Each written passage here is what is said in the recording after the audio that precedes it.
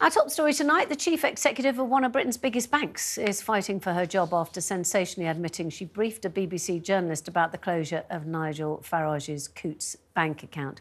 NatWest boss Dame Alison Rose said she made a serious error of judgment by discussing details of the former UKIP leader's accounts with the reporter, saying she thought she was just confirming publicly available information. Well, the BBC reporter Simon Jack apologised yesterday, confessing his story that Farage had been kicked out for not having enough cash was false.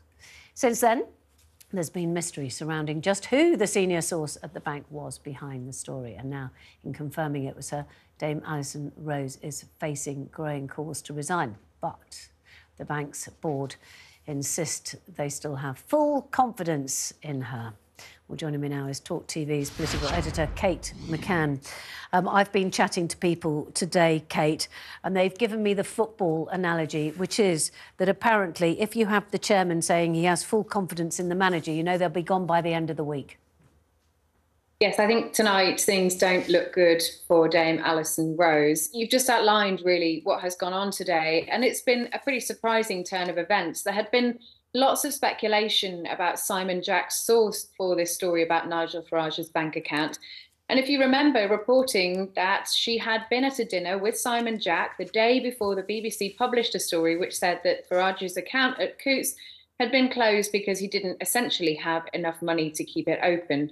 Since then, of course, Mr Farage has submitted a subject access request and got lots of information which suggests it's a far more complex picture, which has then resulted in Coutts triggering its own investigation into its internal processes. And I think tonight there is some real concern about the way that this has been handled by Dame Alison Rose. And I think it has to be said, some questions about her future, despite, as you say, the fact that the board says it has currently full faith in her. Some suggestions she could lose some of her bonus, a couple of £1 million, £5 million, I think, last time around. But tonight I can report that the Chancellor has significant concerns about the way that this has been handled, about the fact that Dame Alison was responsible for the leak. And there is this meeting tomorrow with senior figures in the government and senior banking executives, which she is expected to attend, albeit virtually, which is exactly about this issue, about the fact that banks should not be discriminating against their customers because of any of their potential views. I think tonight the picture for Dame Alison Rose looks very uncertain indeed. When you have the Chancellor, and I have to say I've spoken to very senior ministers in the government tonight who have suggested that they too have some deep concerns about the way she has conducted herself. When you're getting that kind of comment made publicly, it's a clear indication that there's going to be trouble down the line for NatWest and Coutts, and it has to be said for Sir Howard Davies, who is the overall boss, of course, of the group. Yes, because it's Coutts owned by NatWest, and the government, as in us, we have a 39% stake in NatWest? Mm-hmm.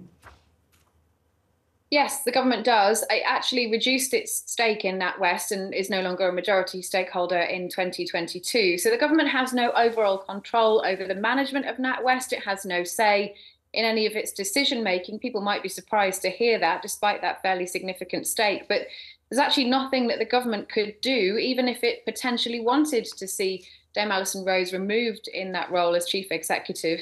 There's nothing that the government can do itself, but I think the pressure that you're seeing tonight from the Chancellor, from others too, and senior positions in government, tells you all you need to know about where this story goes from here. And that's before we get into a conversation about how Nigel Farage feels about this. I think it's fair to say that he believes that still the handling of this has not been satisfactory, that there are questions not just for Dame Alison Rose, or Sir Howard Davies, but also for the Coutts CEO, that's Peter Flavel. Nigel Farage wants all three of those very senior executives to lose their jobs over this.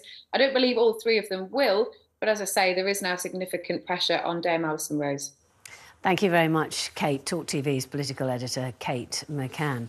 Well, joining me now is Conservative MP Bob Seely. And Bob, actually, before I go on to talk about the NatWest board and their backing for Alison Rose, I suppose the point about this is it's not just about Nigel Farage. There are many other people, aren't there, who have lost their bank accounts because of their views. 100 or a few thousand. So Toby Young from the Free Speech Union, he was blocked by PayPal. Claire Fox, I think, ex-communist, ex-Brexit MP. She's been on both, formerly the hard left and then moved over to more traditional right, ex-Reform Party. So there are lots of. There was a vicar in Yorkshire, I believe, as well. So there are. This isn't a one-off, and there are other people who've been involved. Whether I don't know if it's in dozens, in hundreds, or in the low thousands. But it seems to be that debanking people is not exactly new. So I think Farage is fighting a very important battle for potentially a lot of people in this country. Yes, I think that's the point, is that for an awful lot of us, of course, for the majority of us, we didn't even know that, A, that debanking was a word, and B, that it was something that could happen to you where you ended up with no bank account. Let's talk then about the NatWest board. So the NatWest board has said it is backing the CEO, Alison Rose. Is that the right thing to do, or is that the sort of thing you expect it to do? Well, I think the football manager analogy was a good one. As far as I can see, I don't think she's going to be in her job in a week's time. Let's put it like she's broken confidentiality rules by discussing a client.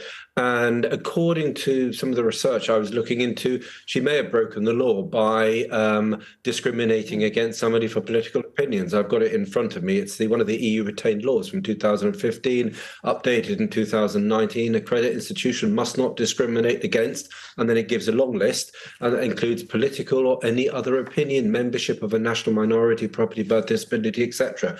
So what I don't know, and I'm trying to find out if Alison Rose has actually potentially broken the law here, or just banking rules, which are maybe sort of, secondary legislation or rules internal to the banking industry. But I do think she's in a lot of trouble.